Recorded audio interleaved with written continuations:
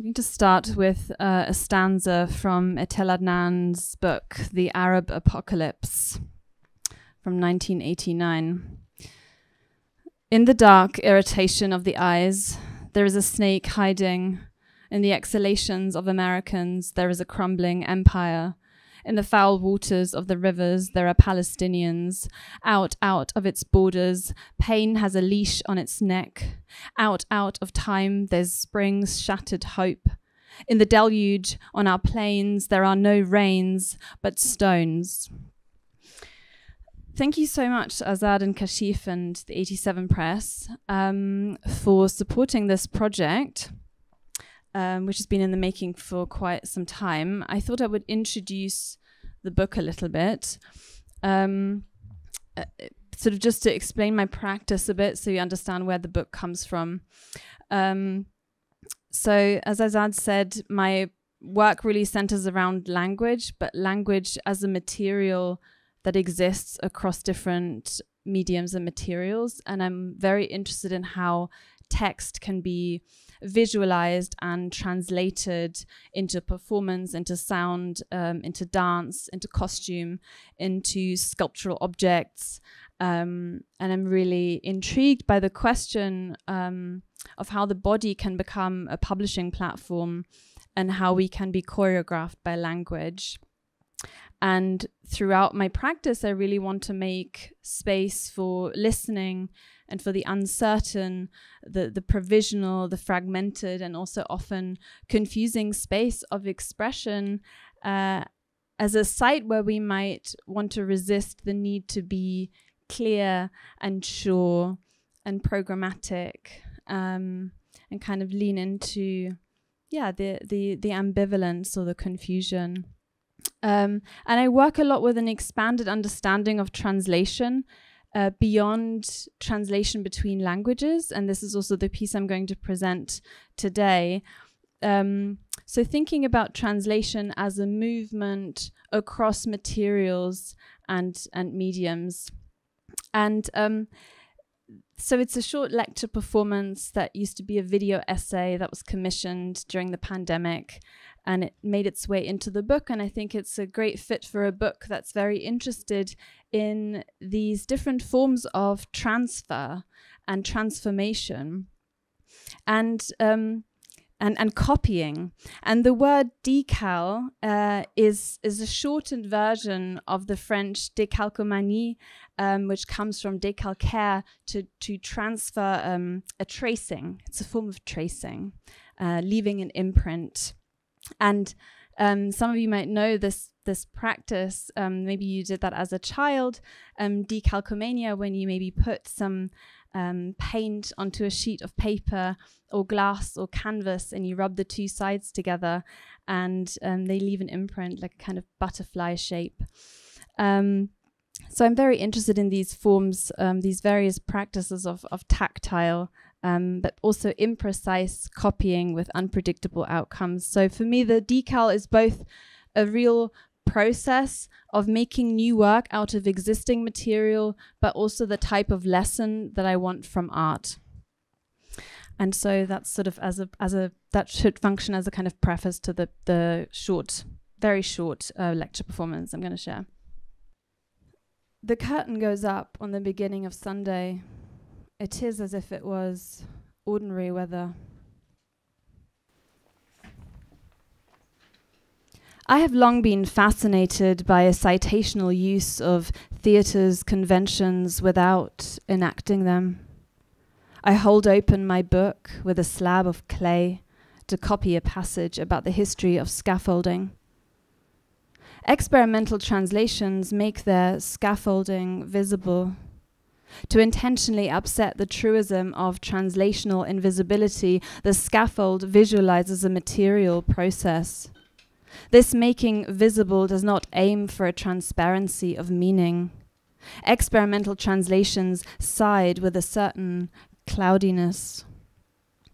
Lisa Robertson, poetry's soft architect, says the weather is a stretchy, elaborate, delicate trapeze, an abstract and intact conveyance.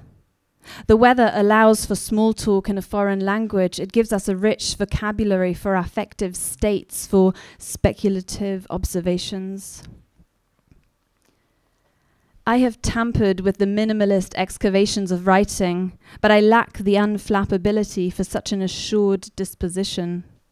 I have a soft spot for the geometric drama of ornate artifice.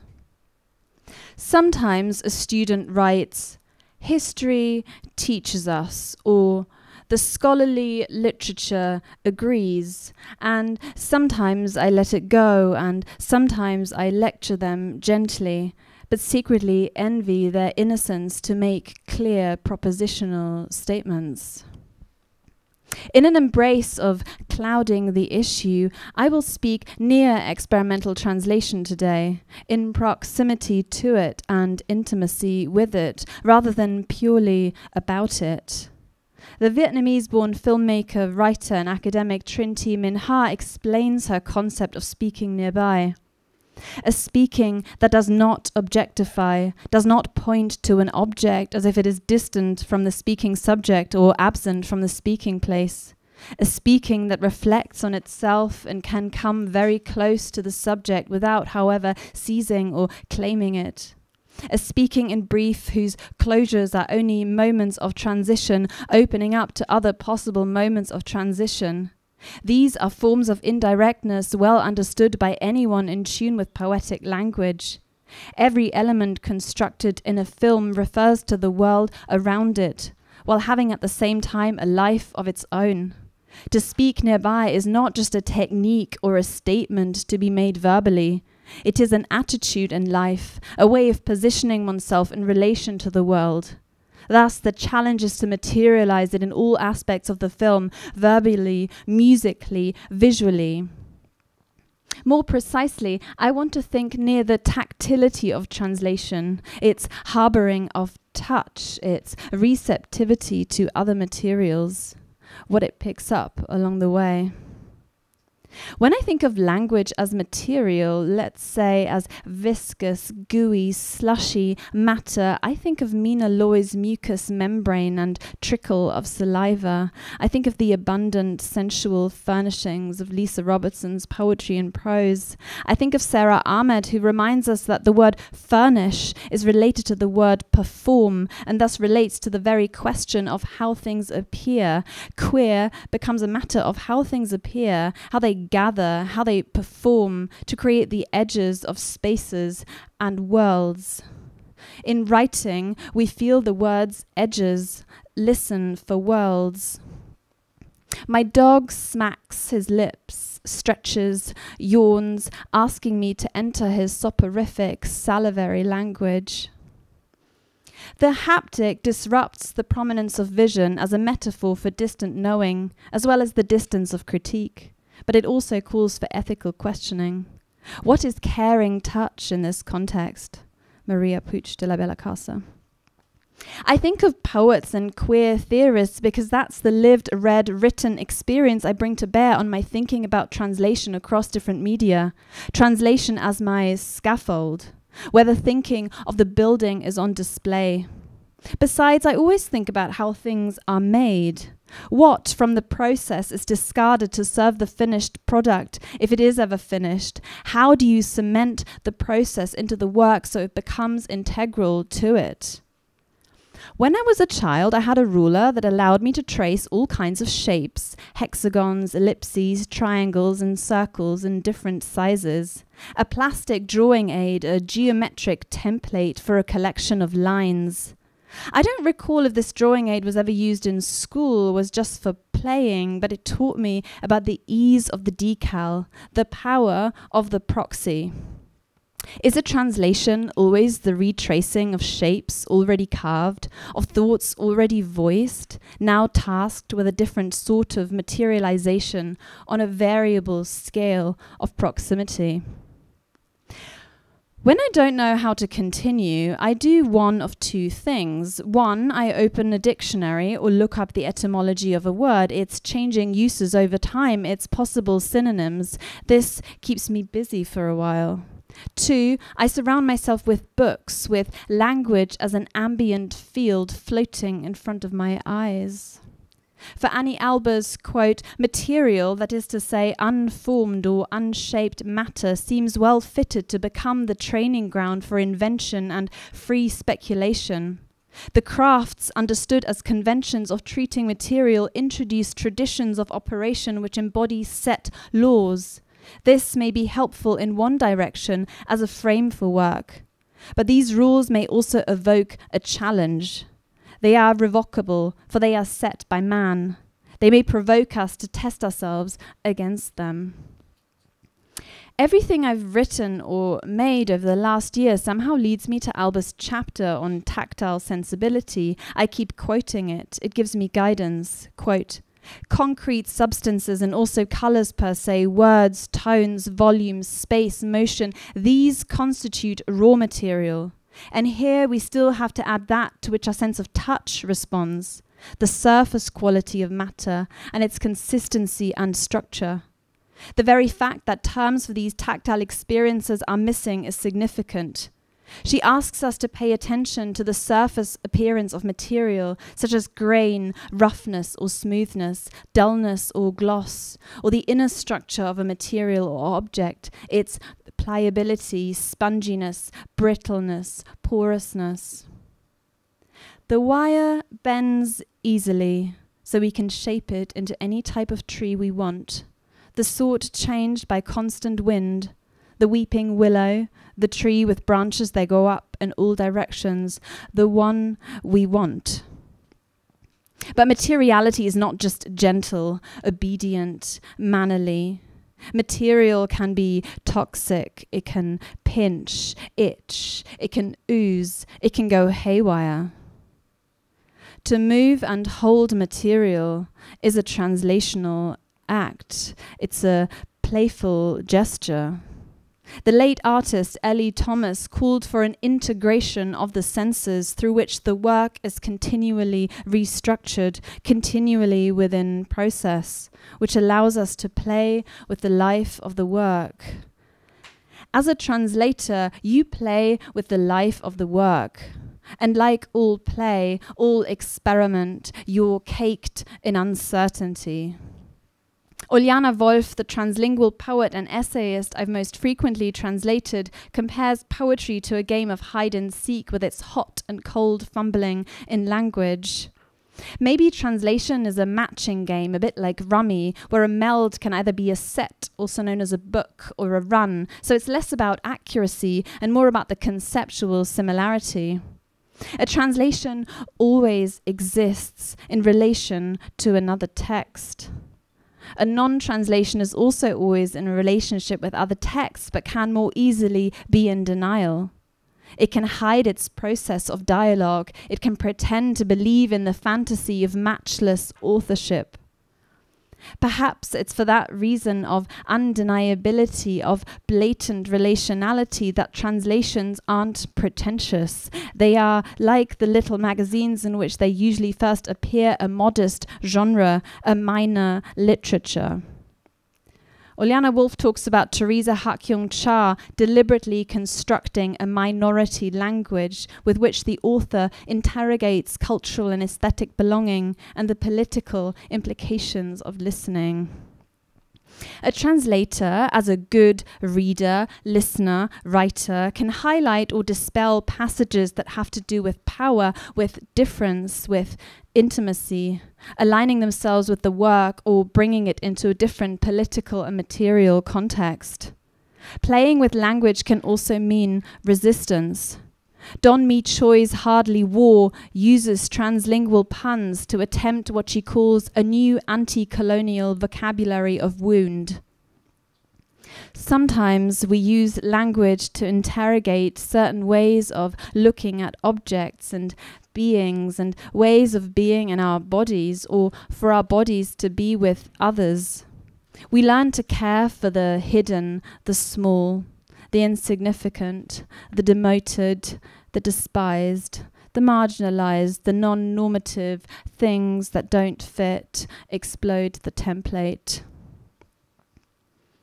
For Uljana Wolf, Both experimental erasure poems and translations are about paying attention to what will disappear.